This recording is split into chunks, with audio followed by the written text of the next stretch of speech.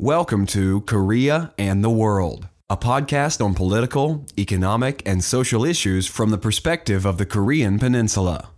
Once only a staple of American politics and of a few Western countries, think tanks have gained popularity worldwide for their role as policy advisors. South Korea is no exception, and the past years have seen the establishment of a number of institutions in Seoul, such as the Asan Institute and the East Asia Institute. While think tanks provide extensive research and useful advice to policymakers, critics have started to call into question their independence, their integrity, and their usefulness. One of these critics is Professor Emanuel Pastreich, who argued in a recent article that think tanks suffer from a number of shortcomings. At the same time, he asserted that Korea, and specifically Seoul, has the potential to become a hub for think tanks in East Asia.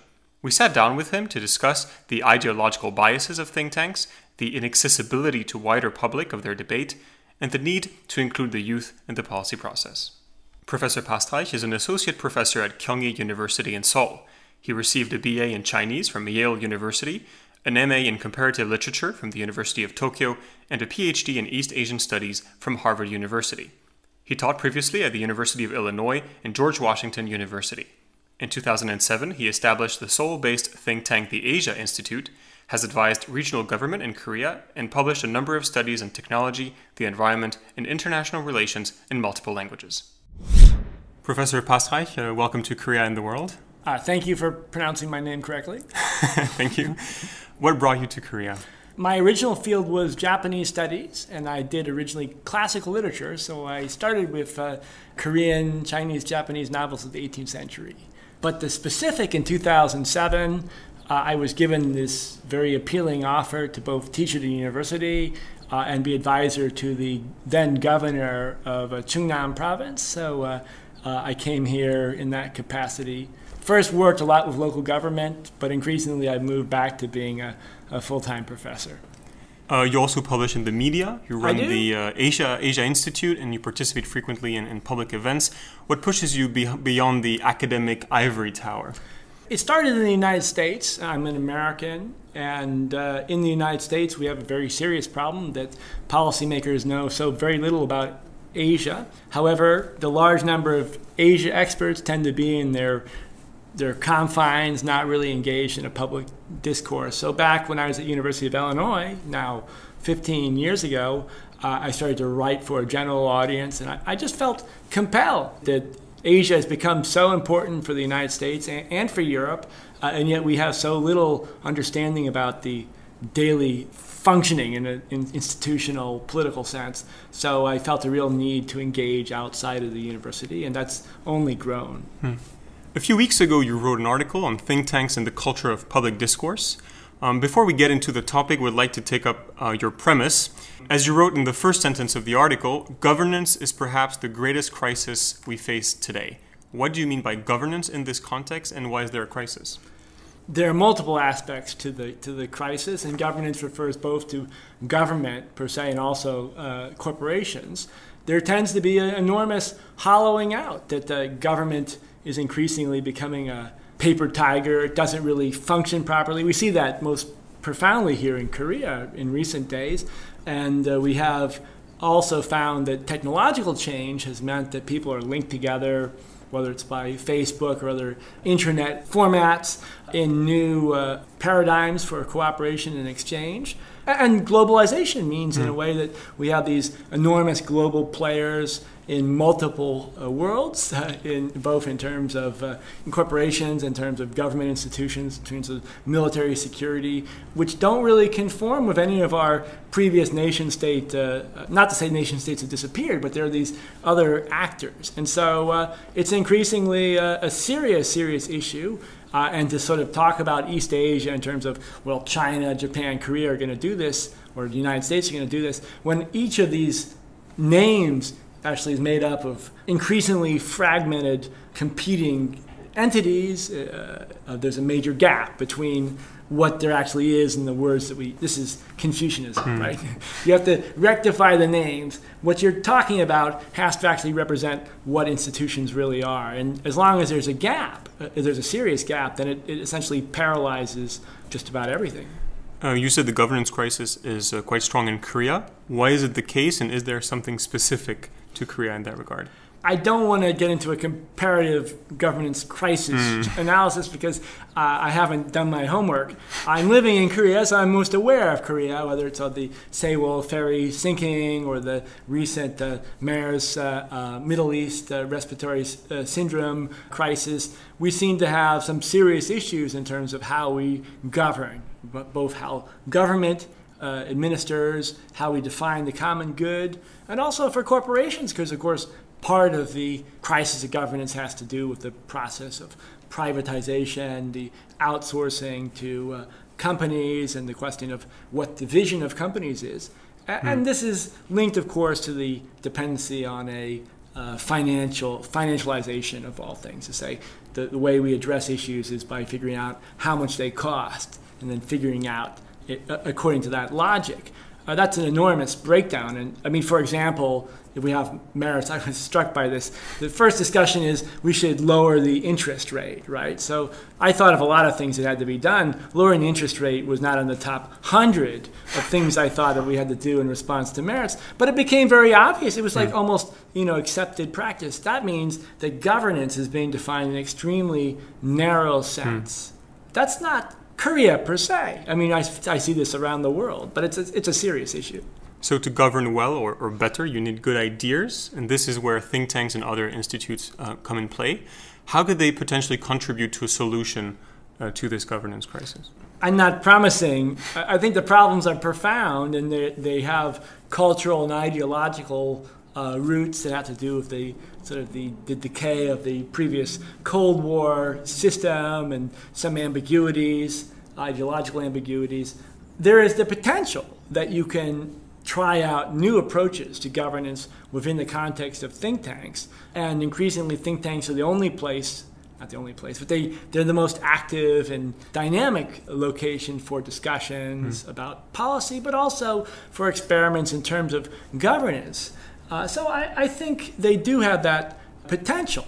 I'm not, by the way, here to sell think tanks per se. And I think there's been a lot of danger with think tanks around the world, that they tend to be extremely well-funded with particular agendas, and that good governance is not necessarily the purpose of all think tanks. But it could be a purpose of think tanks. You criticize that most think tanks do not promote open debate, but rather explain an agenda that has already been decided.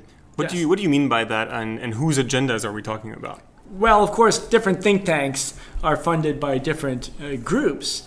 The basic two assumptions we should start with are, one, follow the money, and two, who benefits, right? And if we use that sort of calculus, we can often get a pretty good idea. So there has been a tendency. Maybe I'll talk about the United States because it's where I started. I could talk about Korea as well.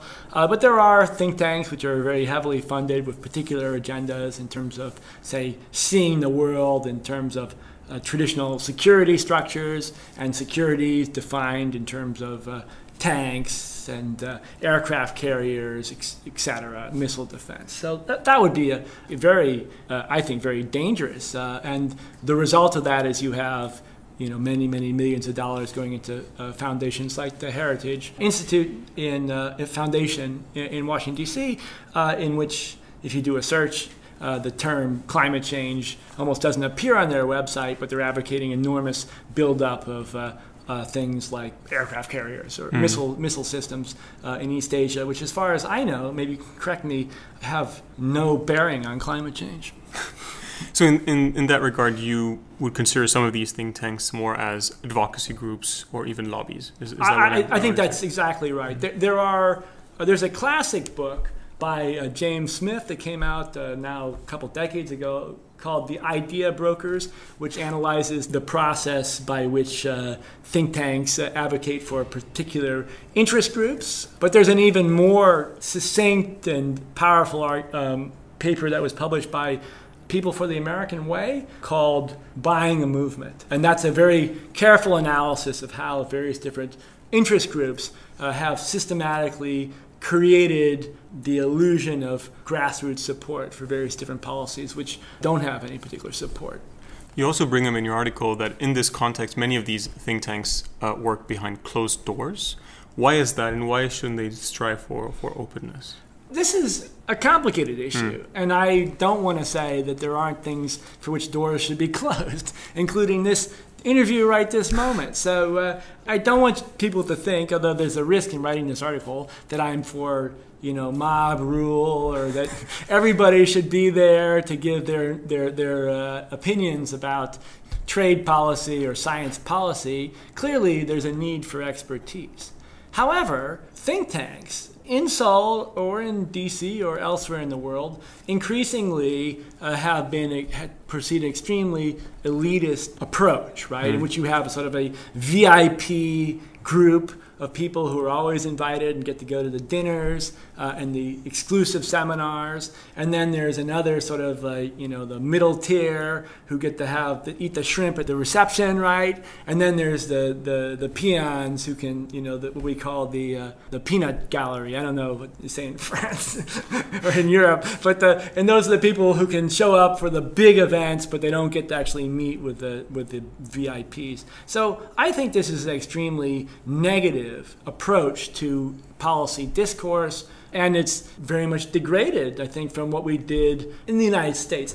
Granted, each country is different, but I know the United States a little better. So in the 1930s and 40s, Roosevelt had a think tank, his cabinet kitchen, in which he invited many intellectuals there. Many of them participated not because they wanted to become millionaires, but because they were seriously committed to the ideas. And there was a lot of professors in the 50s and 60s in the United States who were involved in policy. And increasingly, the think tank world has moved away from that and more towards self-promotion, much less engagement. People actually know what they're talking about. And East Asia is maybe the worst. On the American side, increasingly, people who couldn't fight their way out of a plastic bag in an Asian language pontificate about what East Asia's future is. They can't read the languages. They had never spent a lot of time here. And in many cases, what they say is patently wrong, North Korea being the most obvious case of that. As we like to say, getting North Korea wrong is the second oldest profession. Should we actually expect privately funded institutes and think tanks, many think tanks are privately funded, to be neutral? Because after all, if you look at an NGO, most NGOs are not free of an agenda. Wouldn't even universities be a better place than to look for this non-partisanship? Yes. I mean, I would say, in my own case, I can't speak for the world. I can only give you my own worm's eye view. From my own case, I would have been perfectly happy to be a professor working at the University of Illinois on Asia policy. But the fact is, or at Kyunghee or at other universities in Korea, the fact is that universities are less and less congenial to that sort of discussion. It's universities themselves are being increasingly tracked towards student recruitment, student job placement, tests, and various different criteria for evaluation, a space in which to have a discussion like we're having today. This is a very serious issue. So what we're doing today, this discussion, for a faculty member doesn't serve her or his academic career in any way, right? So or citation ranking. Absolutely not. With stuff what I write for Huffington Post or Chunang Daily or Foreign Policy in Focus or other places has zero value for my evaluation. In fact, the 4 books, I've now written 7 books, only 2 of them count for anything in terms of my 10-year review. And in fact, in a very real way, I'm taking a risk. I don't think it's a serious risk, but it is a risk to say when they do final review for a full professor that they can say, well, you didn't publish in these journals, so, I'm sorry, we can't keep you. And that's not just me. That's true for all faculty. So it's increasingly become an environment in which the university is no longer functioning. So I'm not saying universities couldn't do it, but they're not doing it. You mentioned the Heritage Foundation, one of the world's largest think tanks, but they do not hide their agenda. Their goal is clearly spelled out to formulate and promote conservative public policies. It relates a bit to the conversation we just had, but is there anything wrong there? Well, actually, I prefer the Heritage Foundation because you actually can see in a very transparent way what they're trying to do, which is not always the case. There are some organizations which sort of try and make things look somewhat more open-minded than they really are. So if you're going to be advocating for your own interests, it's much preferable that it be transparent, that you know this is what you're advocating for. The question of what's wrong with that, I think there are multiple things wrong with that. First thing is, it comes down to this issue of market principles, right? Should you make policy based on market? I mean, the person who has more money, do they get more input on policy? And that has been increasingly the case. There was this very humorous article that came out a couple of days ago in the U.S. in which somebody said that maybe rich people should just get more votes, right? Since they have more money, why don't they get more votes? It makes perfect sense in the logic of Washington. I don't know how serious the article was, but it was a real article. Someone so think tank funders are buying influence. That's undeniable. That's what's happening. So I would just say let's go to specific issues and say, what is the agenda for Korea, or for the United States, or for Europe? And I think if we look at it, if we sit down with some experts and say, well, climate change, disparity of wealth, various different issues with technological evolution and the way it's causing sort of disruptions within institutions, the issue of privatization and the common good, the idea of the commons. These seem to be the essential issues today. If you went to a seminar at Brookings, which is, I guess, quote-unquote liberal, or Heritage or others, or CSIS, or here at the East Asia Institute or ASAN, you would be very hard-pressed to find any of these topics even mentioned. So from my perspective, or maybe I should say ours, because I'm not unique in the world, to talk about security issues in say, Northeast Asia and not mention climate change is unconscionable, unethical. Not only is it a waste of money, but it's actually counterproductive. What would it take to change that?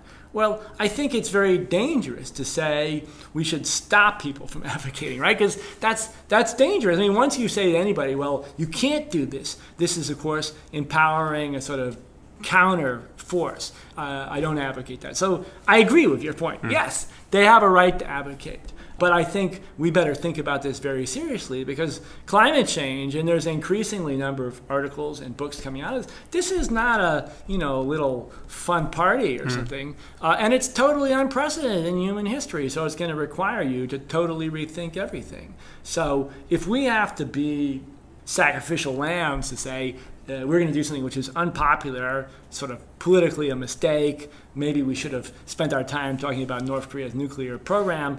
Oh, that's the risk we'll take. Playing the devil's advocate a bit, doesn't good research stand on its own regardless of the source or regardless of who's paying? In other words, what does it matter if a think tank has an agenda as long as the policy analysis is sound? To some degree, that's true. And there is good material produced by any number of think tanks, including places like Heritage or Cato, or I hate the term conservative, and I never use it if I can avoid it, because I think it's misleading. But that is true. That is true. There is good research coming out in different parts from all these organizations. However, there is a tendency to push within the privatized media and increasingly privatized academic institutions for specific approaches, right? So, for example, you run into some economic problems, and the answer that you'll get from the think tank or from the experts is we have to either raise or lower the interest rate.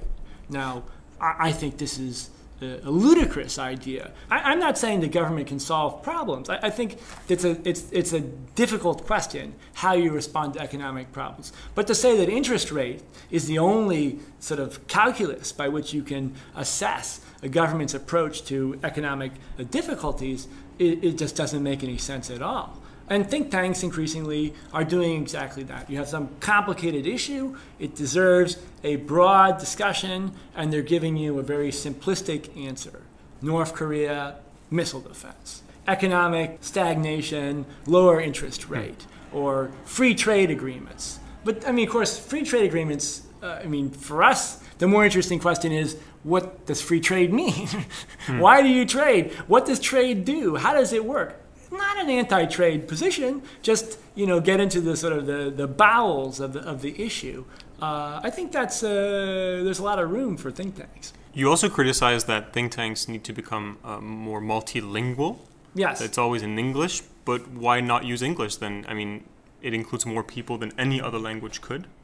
Aren't you de facto excluding people from the debate if you're writing in other languages, for example, in Vietnamese or in Indian? Right. The article I wrote on that subject was specifically about the issue of climate change. So I was talking specifically, if you want to change policy decisions, say in Vietnam, then you have to prepare materials in Vietnamese that the Vietnamese government can use. Otherwise, your impact is going to be very limited. And this has been a serious problem. If you go to the many sites for think tanks working on global issues, they've invested a lot of money in like shrimp at cocktail parties, but they have very little material on their websites in any other language than English. And that, I think, is just wrong-headed, because if you don't provide materials that their local governments or national governments can actually sort of cut and paste into national policy, then your impact is very limited. But on the other question about, say, English versus Chinese, there are more native speakers of Chinese than there are of English. And increasingly, China is impacting the entire global economy and the environment, the biosphere. So I would say a major investment in getting materials out in Chinese aimed at a Chinese audience should be a high priority for any think tank dealing in international relations. Let's zoom in a bit on Korea. One of the think tanks you bring up in your article, and arguably the most famous one in Korea, is the Asan Institute, founded in 2008. On its website, it describes itself as independent, nonpartisan, and has for goal to create an environment for peace and stability on the Korean peninsula. So where is the issue there from your perspective? Does the problem lie in the mission statement, or is the reality that Asan Institute does not live up to the mission? Why did you criticize them? Some of my best friends are at Asan Institute, and I'm very thankful for the broad range of people they bring through, and they have had some very excellent seminars, which I have attended. So it's not a blanket criticism, but I think if we look at Asan in terms of who they select to come and the agenda for the discussion, it's extremely, extremely limited. And in the United States, they've engaged basically the far right. I mean, people like former Vice President Cheney and Rumsfeld. I mean, basically a very distinct group who deserve a voice, but who definitely don't represent the United States. So that was very disappointing. But I think maybe more importantly, there was an incident with the Asan Institute where they recently had a plenum. I had a personal experience, right? So they sent me an invitation, and I told my friends about it. I forwarded, and then they tried to write and say they wanted to go to the event, and they were told that only special people who were invited were allowed to go to the plenum. Were you invited to the plenum, by the way? No. So only an elite group of special people, and so I responded to that by saying I wanted my name taken off of their mailing list because I don't want to attend any events which are only for special people. I came to feel that this was just not the right paradigm. I welcome a more open Asan Institute, and I would love to, I've proposed to work together with Asan Institute explicitly. I would be happy to do that. So you mentioned that you and some colleagues of your own institute have participated in events organized by Asan. Yes. So if Asan is a place where policy is not debated, or rather explaining what has already been decided, to quote your article, then aren't you actively taking part in that process in a way? Right. So this is a very legitimate point. And as we learn if you're interested in governance and policy, you'll learn that you become part of the problem as soon as you start to actually try and do something. So the criticism is a legitimate one, and there's clearly, I have my own vision for what I think should be done, me and other people at Asia Institute and other organizations, and we are advocating for what we think is important and often ignored aspects of security, international relations, trade, and politics.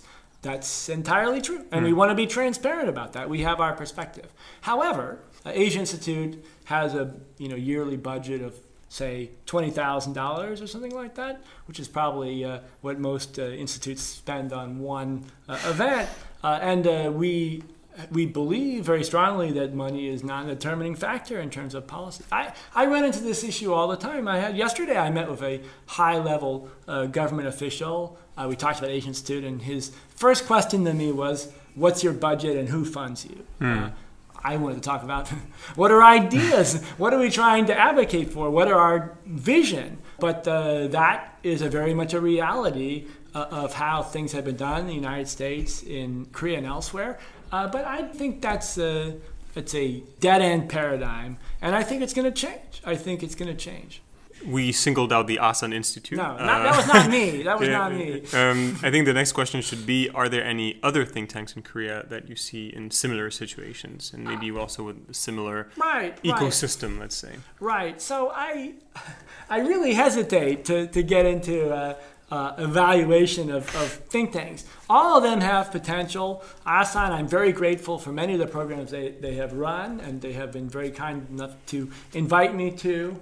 But I guess on the other sort of spectrum, when we have things, for example, like the Kamil-Yondae, the People's Solidarity for Participatory Democracy, or the Korean Federation for Environmental Movements, sort of more the progressive think tank world, and there Noksek Chipyeong, Green Horizon, another think tank working on environmental issues, do extremely valuable work. There is a broad range. But there has been a tendency in terms of the global aspects of it for, Asan and East. But there's traditional KDI, Sejong. There's a group of these think tanks out there. They we want an ecosystem. That's the word you used a moment ago. So an ecosystem, you have giraffes and elephants, right? But you also have ants and salamanders and all sorts of other animals in a very diverse group. So I'm not anti-elephant. Elephants are great for what they do, but we need a more diverse group. And specifically, we have to have one in which we can engage young people, because I think young people are often really left out of that policy process.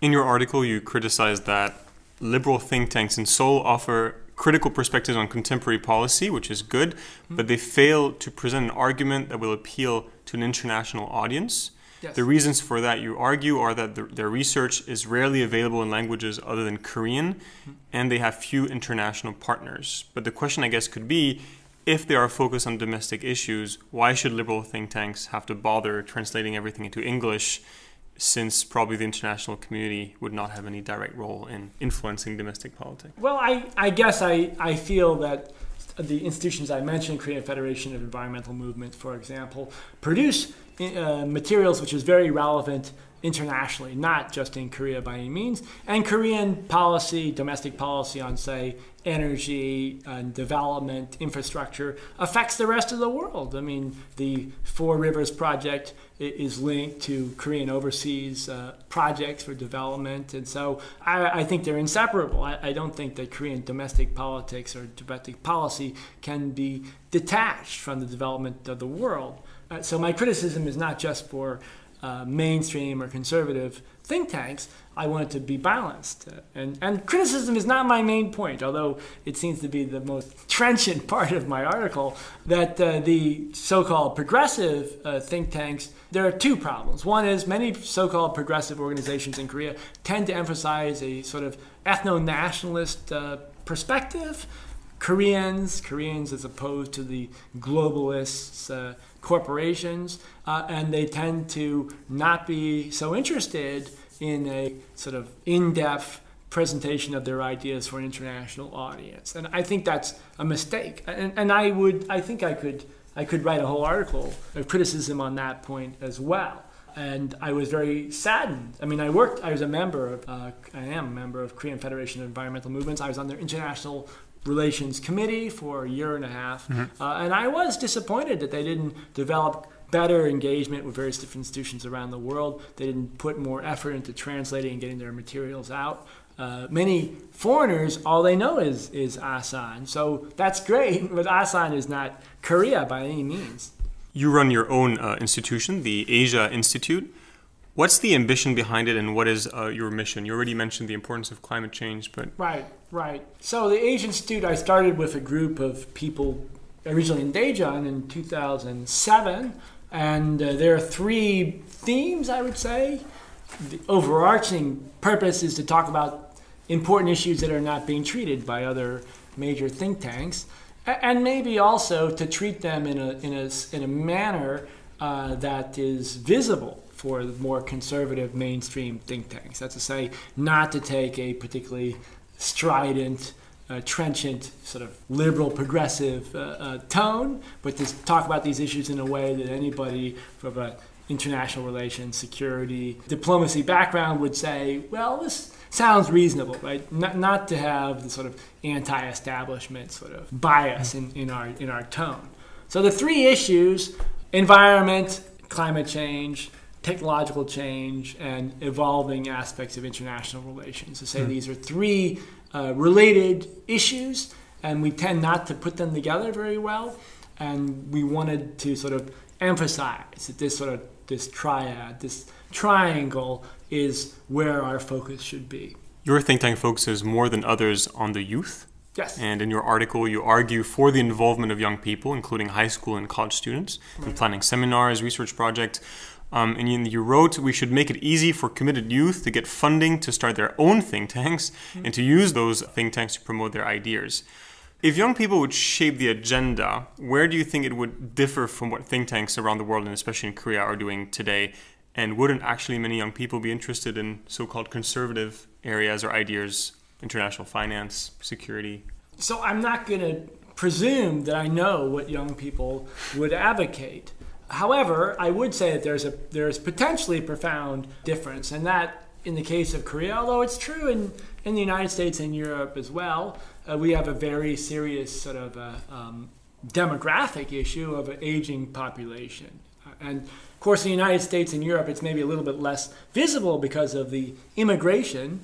But if you strip the immigration away, in terms of families that have been there, say, for over 50 years, we're essentially the same as Korea. The only difference is that Korea just hasn't permitted, or Japan and Korea haven't permitted this degree of immigration. So the risk of this, and it's a very serious one, is you have a small group of older people focused on issues which are important to older people with relatively myopic policy perspective. And I see this everywhere. So we have in health, massive investment in treating Alzheimer's or Parkinson's disease, very little interest in diseases which affect young people, very little concern about sustainable economic systems for welfare and jobs out past 5 years, but profound interest in their own security for people over 50. So I think it's extremely serious. There have been several articles and books written in the United States about what they call sort of the war on children, essentially to say that children are being victimized by increasingly self-centered, narcissistic, older generation. So I see it as a serious problem. Whether young people see it as a serious problem or not, I don't know. But I personally have cast my lot with young people. Not to say that we'll be successful, but I think that if you have young people, and when I young people, I say even down to high school, college, young, say from like 15 to 25, 30, that these people should have a seat at the discussion, and they should have a major input on policy. And I think in the United States and Korea, they have a minimal opportunities. But do you believe that students, and I think high school students in particular, would be able to provide meaningful and relevant projects if granted the resources to start their own think tank? Wouldn't such inexperienced researchers, so to speak, would actually be more likely to repeat all the platitudes that we can sometimes find in established policy papers that we get from think tanks? This is clearly an issue. And in fact, I had a project at Asia Institute to do seminars regularly with just high school students in Korean, and it didn't really work the way I would have liked it to. So I think it's a complicated issue. So I'm offering in that article sort of an idea to say this is something we could do, because most young people, say in their high school, well, let me put it this way. I'm throwing something out there to start a discussion, and I'm imagining among high school students, I met a lot. I've done a lot of programs with high school students, and 1 in 20, 1 in 50, 1 in 100 are really interested, and they have serious ideas.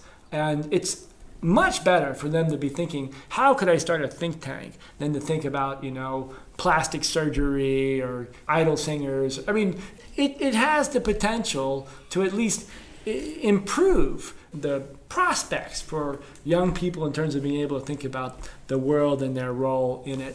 And if you start in a primitive, not particularly effective think tank when you're in high school, it at least sets the precedent for it's the same as democracy, right? If your school elects people to be chairmen when you're in high school or in elementary school, and you practice that, then it sets a precedent for democratic process, right? Which you will carry on, whether you're working for a corporation or working in government or NGOs or whatever. If you never have any participatory activities until you graduate from college, right? And then suddenly someone said, oh, well, you can vote for president. Well, it's democracy in only the most limited sense. It's not really a democratic society because you don't have any democratic experience in your practice. So I personally think that if we try to encourage people in high school to engage in debates, have think tanks, talk about policy, give their ideas, and think that people were listening to them, that actually meant something, this would be quite positive. One interesting point you make concerns Seoul potential as a center for think tanks. First of all, what does that mean? A large number of think tanks? Is it, purely in terms of the demographics of think tanks? So there are already an increasing number of think tanks in Seoul. And I guess maybe I see that from the perspective of coming from Washington, D.C. I was there for 2 years before I came to Korea, and I was very disappointed at the lack of diversity of perspective. So by comparison, Seoul is good. There are more different groups with different perspectives. Unfortunately, they tend to be in Korean, but I found the diversity to be refreshing in a relative sense from what I found in Washington. Moreover, Korea has the potential to have much more impact in, say, Washington, D.C., because Koreans interact with Vietnamese, Mongolians, Uzbeks, all sorts of different groups which have close working level relationships in terms of technology, policy, infrastructure. And so Korea's potential impact throughout the world is, in terms of think tanks, ideas, policy directions, is larger. Seoul's potential impact is larger than Washington's. In what sense does Seoul share the necessary preconditions with existing think tank centers? To take, again, the example of Washington, the city is infamous for its revolving doors. Yes. So you have people transferring from policy circles to academic and research institutions to private businesses. One can criticize that, but obviously it also fosters this whole ecosystem. And doesn't Seoul at least currently work in a very different, more compartmentalized way? Right. Korea has its clear limitations. Perhaps the most profound limitation has been the emphasis in Korean developmental strategy on ethno-nationalistic. So we Koreans will do this. And that has undermined the ability of Koreans to present a universal perspective, to say this is for the sake of people, not just for Korea. I see that changing over the last, say, 10 years. But I'm not saying Korea is not there yet. What I'm suggesting is, in terms of infrastructure, diverse first. Let's start from the basement up. Very high level, most PhDs probably of any major capital in the world. Diversity in terms of technology, knowledge of different fields of technology, international relations, and also the humanities.